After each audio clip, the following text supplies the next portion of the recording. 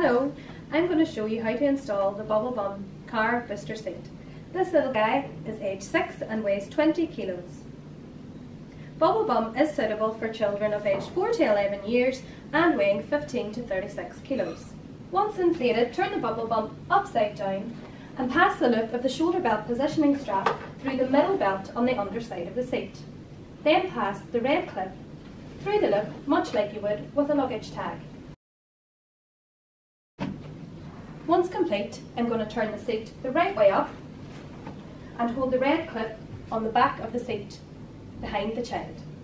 Now I'm going to ask this little man to climb up onto the seat and fasten his seatbelt.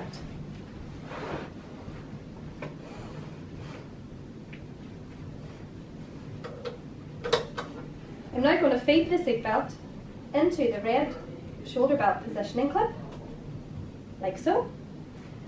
I'm then going to make sure that the lap belt is positioned across the bony portion of the child's pelvis and secure the belt into place using the two clips, one on either side of the BubbleBum.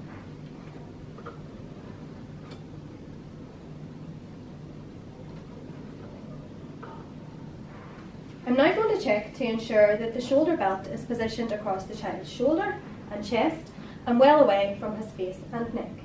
I can now, if necessary, use the red clip to manoeuvre the shoulder belt positioning strap into the correct position.